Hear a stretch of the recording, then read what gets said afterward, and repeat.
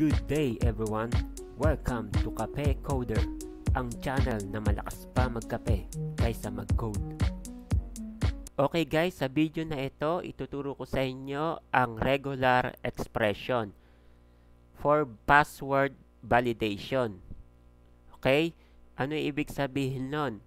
So, pag nag-input si user ng password, dapat merong uppercase, lowercase, numbers, at special character.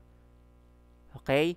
So, pag hindi na-meet ni user yung mga character na yon, ay meron tayong ilalagay na message box para ma-aware si user na kailangan na dapat niyang lagyan ng mga characters na kung saan yun yung condition natin, yung uppercase, lowercase, numbers, at yung special characters. Okay? Pero bago ang lahat, kung bago ka lang sa channel na ito, i-hit mo na ang notification bell at pindutin mo na rin ang subscribe button. I-like mo na rin ang video na ito. Let's start. So una, gagawin natin, maglagay muna tayo ng text box.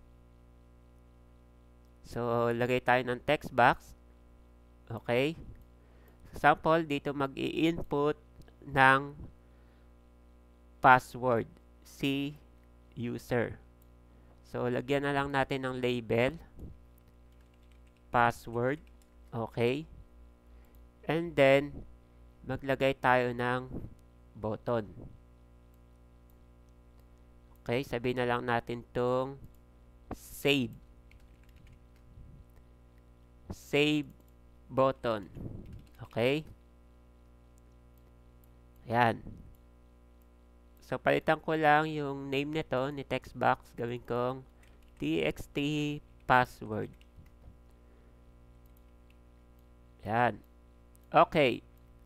So, ang gagawin natin, so, double click ko tong button.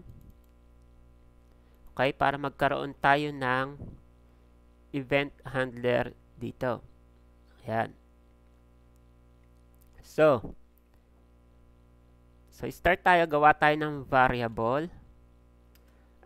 Input. Sabihin na lang natin input equals txt password.text. Ayan. And then, gawa tayo ng condition dito if input, okay, not or equals to null. And then, maglalagay tayo ng message box. Okay. And then, lagay na lang natin password should not be empty. Okay. And then, return. Yan. Okay. Kaya ako naglagay ng return dito para pagka na-meet niya tong condition na to, pumasok siya dito sa condition natin, sa if statement natin. So, hindi niya na dadaanan pa yung mga nasa babang codes na ilalagay natin. Okay? So, ito, try muna natin to. So, yung condition natin, pagka walang laman, si text box o si text password ay magbibigay siya ng message box, password should not be empty. Okay? Password should not be empty. Yan. So, ngayon, gawin naman natin yung regular expression. Okay, bago ang lahat, lagay muna tayo ng reference dito. Okay, using system.text.regular expressions. Okay? And then, after that, gawa tayo ng variable. Var has number. Okay? Para i-check niya kung yung input ba ni user o yung in-input ba dun sa text box na password ay merong number. So, has number equals to new regex and then at, okay, at sign, and then yung bracket 0 to 9, close bracket, plus, okay, and then semicolon. Yan. So dito maglalagay ako ng condition ulit, if statement, if has a number, okay, that is match, okay, dun sa input, dun sa input na ginawa natin, yung variable natin dun sa text box. Okay, pagka hindi nag-match, papasok siya dito sa condition natin. Okay, lagyan na lang natin ng message box. So, copy na lang natin to. And then, ang gawin natin, lagyan natin ng password should contain. Should contain, okay, ang ilalagay natin dyan ay should contain at least, okay, at least one number. Yan, should contain at least one number. Okay, or sabihin natin one numeric value. Yan. So, eto, pagka hindi nag-match o walang number dun sa input ni user, papasok siya dito sa ating condition o validation natin. Okay? So, try natin ngayon. So, pag naglagay ako ng letter, okay, walang number, o walang numeric value, dapat mag-pop up yung ating message box. Okay, so click ko tong save. Ayan, password should contain at least one numeric value. Okay, pagka may number naman siya, kahit isang value lang, click ko to, wala nang magiging error. So, lagyan lang natin ng else dito para alam natin na successful yun. Okay, sabihin na lang natin tong success. Okay, para alam natin na gumagana yung ating condition. So, run ko ulit. So, pagka walang number, save. Password should contain at least one numeric value. Pero pagka naglagay ako ng number, okay, save, success. So, ibig sabihin, successful yung ating condition. Okay, dahil naglagay tayo ng number. Okay, ang susunod naman natin ay yung uppercase. Okay? Uppercase. So, dito natin lalagay var, gawa ulit tayo ng variable, has upper character. Yan. New. Okay, then, dito, lalagyan natin ng at sign, and then yung bracket. Okay? Then, lalagay natin dito A to Z. Yan. So, dapat naka-capital din. Okay? Naka-capital letters din. And then, lagyan natin ng plus. Yan. Then, yung ating semicolon. Okay. So, dito naman, sa condition ng upper character, so, ganun din to. So, lagyan lang natin dito ng else, if, yan, So, ito ulit yung condition natin. So, gawin lang natin tong has upper character. Okay?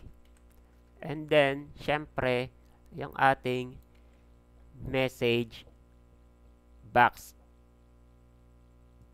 Okay, sabihin na lang natin na password should contain at least one upper case letter. Oops. Okay.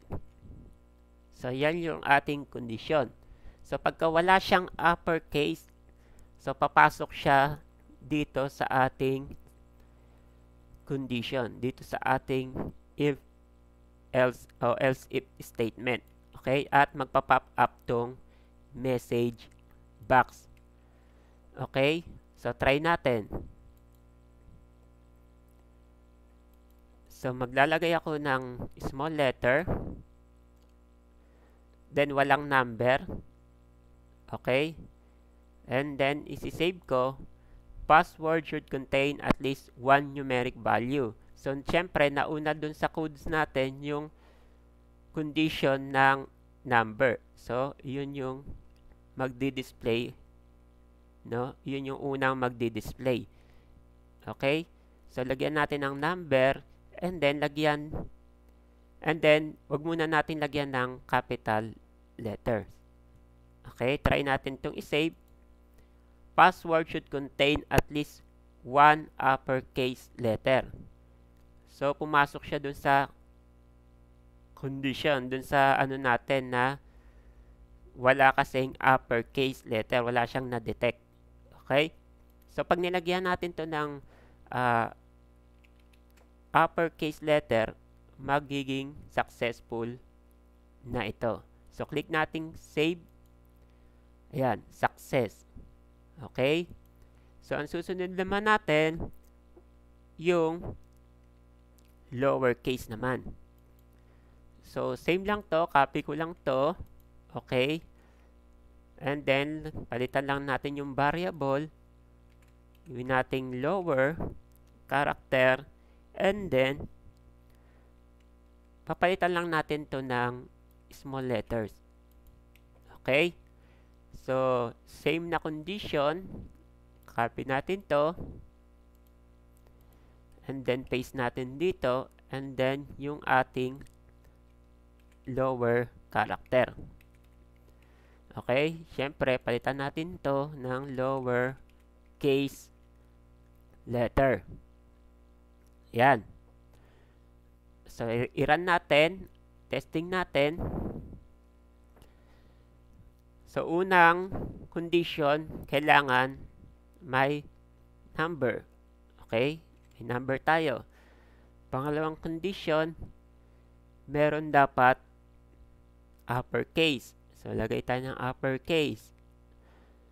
And then, pangatlong condition, merong dapat small letter. No? Pero kahit ano naman yung ilagay mo dyan, kahit mauna yung small letter, okay lang. No? Basta i-check niya kung ano yung kulang mo. Okay? Pagka wala tayong small letter dyan, isi-save ko to. Password should contain at least one lowercase letter. Okay? Pero pag naglagay tayo ng small letter dito o kahit saan dyan, okay, magiging successful na yan. Okay, next, ano naman, so gawin naman natin yung special character. Okay, so copy lang natin ito and then palitan natin ng has. Sabihin natin symbols. Yan. So, dito, ang gagawin natin, maglalagay tayo ng mga special character. Okay? So, lagay natin dito, okay, exclamation, at, yung hashtag, $sign, Okay, percent. Ayan. Lahat ng ating special character. Asterisk. Okay, yung nasa numbers, nasa taas ng numbers natin sa keyboard. Okay, ano pa? Underscore plus equals. Okay. And then bracket. Ayan. Ayan, pwede natin ito lagyan. Ayan. O kaya colon. Ano pa? Ayan pa. Period. Question mark. Comma. Okay? Or yung dash. Ayan. So, ayan na. So, ang gagawin natin, so, condition ulit tayo. Okay? So, copy na lang natin ito. And then, yung hash symbol natin na variable. Then, dito, ang ilalagay natin ay password should contain at least one special case character. Yan. Okay. So, try natin. So, naglagay tayo ng, sabihin natin ng capital letter, uppercase, small, and then number. Okay. And then save. Password should contain at least one special case character. Okay? So, hindi siya papasok, hindi siya magiging successful. Bakit? Kasi wala tayong nilagay na special character. Okay? Pag naglagay tayo ng special character, sabihin natin dito, naglagay tayo ng @ so, magiging successful na siya. Ayan. Or naglagay tayo ng exclamation, successful pa rin yan. Okay? Lagay tayo na sabihin natin hashtag, successful pa rin. Okay? Pero pagka walang special character, magkakaroon siya ng message box. Okay? So, lagay tayo success. Okay? So, hanggang dito na lang. So, yan yung gamit ng regular expression para sa ating password validation. Okay? Kung nagustuhan mo itong video na ito, paki-like na lang at huwag mong kalimutan na mag-subscribe at i-hit mo na rin ang notification bell para updated ka sa mga susunod kong mga videos. Muli, maraming salamat. Bye-bye!